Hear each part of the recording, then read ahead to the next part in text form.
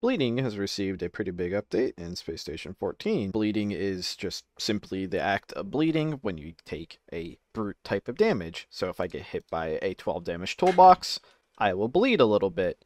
As you can probably imagine without even knowing, that things like blunt objects don't make you bleed nearly as bad as something cutty like a combat knife. Slash does more bleeding than Pierce, and Pierce does more bleeding than Blunt. I typically avoid using VV to explain things because you don't see this as a player, but you can notice it as a player, so I will use it in this circumstance.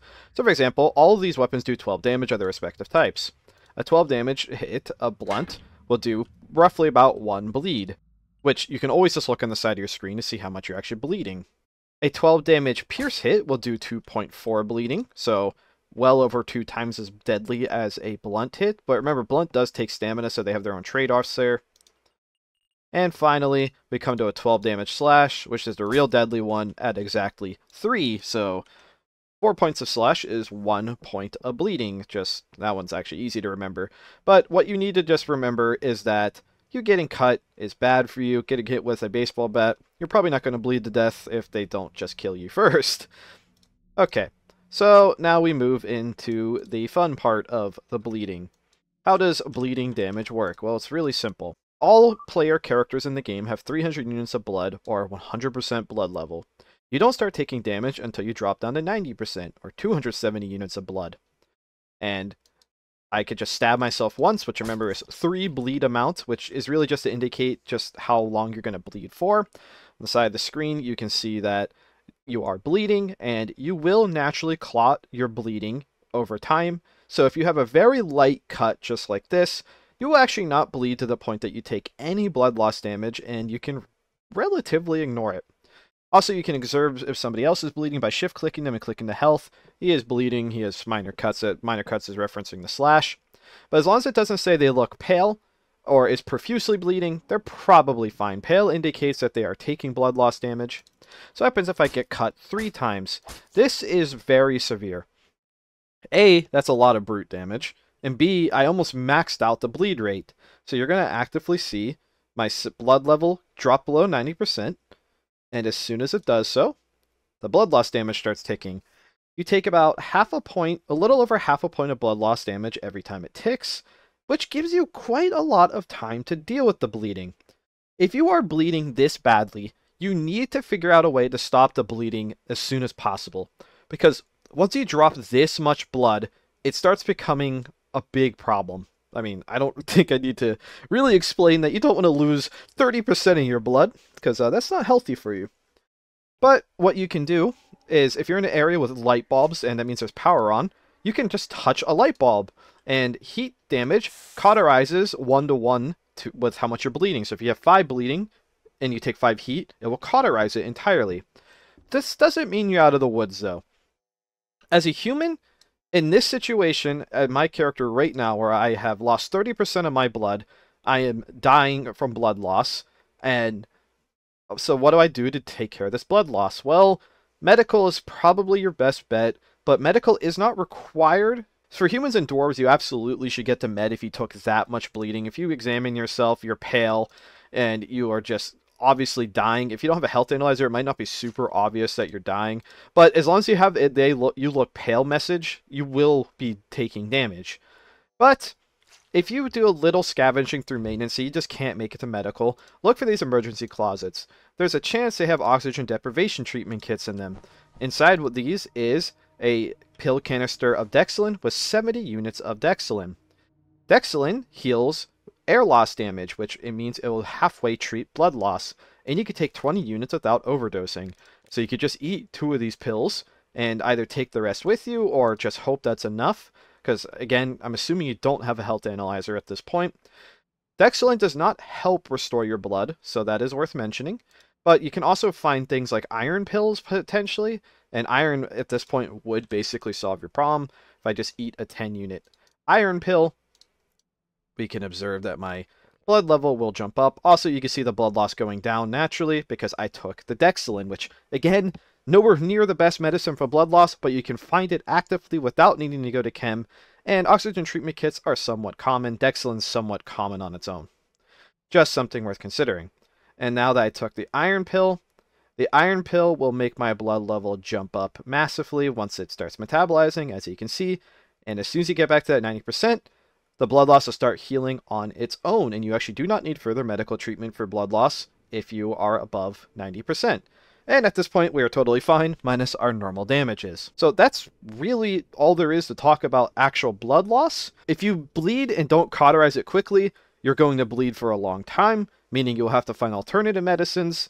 If you can cauterize the bleeding very quickly and you're not at super high levels of damage, you will probably only bleed a little bit. If you get hit by a blunt object, you pretty much don't need to worry about bleeding at all. If you get stabbed or cut, you will have to pay attention to your bleed levels. Again, what I would do, I would just look on the side, and it's like, holy shit, I am bleeding that badly. Grab a light bulb. Now, the amount of damage you're going to take over time just got reduced by, I don't know, like 50%, possibly even saving you from going into crit. Something also worth mentioning, I will heal myself because I'm near dead.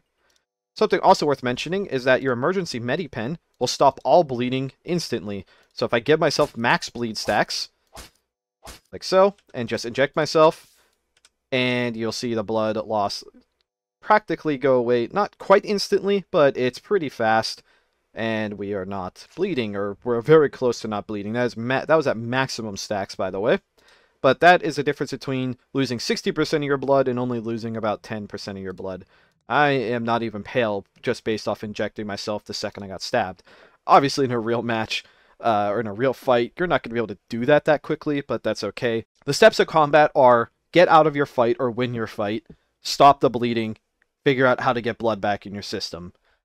Because what's the good of healing the physical damage on you if you just bleed out anyway? But there's a caveat to that. If you heal the physical damage, you get more time to bleed out, which I know it's a little weird, but without things like surgery or wound med, that's just how it is. You can slap 50 band-aids on yourself, and then you can lose like literally all the blood in your system, and you'll still live for a while because you're not any closer to 100 damage in crit. But I don't want to stammer on with that forever. And now we'll move on to if you're playing an animal race. If you're playing a Diana, a slime, a moth, or a lizard, you actually don't have to worry about bleeding nearly as much. So now we will test it as a lizard. I will stab myself to the point I have max bleed stacks, which takes about 4 hits to get over max bleed stacks, just a little over due to taking 12 damage. So somewhere around 45/ you will take max bleed stacks if you just want a good specific number. It's not precise, but it's around there.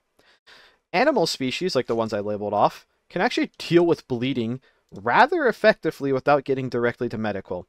So I'm just going to let myself keep bleeding to the point where it's like I'm actively avoiding dealing with my current bleeding, and I'm just literally drinking blood. You can just alt-click any type of blood off the ground like this, and just keep drinking it. Or if you have a syringe, it's even more effective. You can just syringe 15 units at a time and syringe it directly into your bloodstream. And animals, blood converts into uncooked proteins, which converts into proteins. And proteins actually restore blood level and heal a little bit of brute damage. The healing is pretty low, but if you're at the point where you're this desperate to survive, animal species drinking blood is definitely a real method of survival. Syringing, it's obviously way more effective. Drinking is pretty ineffective. But if you have a syringe, which you can get pretty commonly, they're not that rare, you can literally just syringe your own blood that you're bleeding, unless you're a Diana, because Diana bleed water. Also, slimes bleed slime, so those two can metabolize the blood, but they don't bleed like normal blood, so they can't directly heal themselves off of it. But I'm just syringing some extra puddles of blood, and there's always puddles of blood in this game. And I didn't cauterize my bleeding at all, and just by syringing myself with blood, I basically got myself out of a bleeding to death situation. Not quite. If I had more physical damage, I obviously would have died. But just by syringing myself with like 60 or so units and drinking a little bit, I did manage to stave off death long enough at low-ish damage to the point that my blood level will hit 90 in just a few more ticks, and all this blood loss damage will heal on its own, and then I can figure out how to heal the brute damage later. Of course, if you did get slashed up, you can always make gauze, but if you have to actively make gauze to stop the bleeding and you didn't have the gauze beforehand, it's really not going to make too much of a difference. You're not going to be able to heal yourself like that amazingly. So just as a reminder, light bulbs are a great cauterizing tool. The faster you do it, the less damage you're going to take over time. If you don't have access to a light bulb, you can always use something like a lighter. Lighters actually do 1 damage of heat, so you can literally sit there hitting yourself with a lighter just to cauterize your wounds, and a lot of people carry lighters on them. If you have a welding torch, that's even better, but the lighter can actually minimize damage by a few points. But yeah, there are lots of ways to cauterize yourself on the go. There's things like tourniquets, which are better, but having a Zippo and stuff is like just commonplace. You can get them from cigarette machines. So like this cigarette machine on its own can actually provide a decent bit of cauterization now. There's 8 lighters in it. So just something to consider. I don't want to ramble on forever. I've already rambled on quite a lot. But knowing how to deal with bleeding is very important for any form of combat, and it's important for medical doctors. So thank you for watching.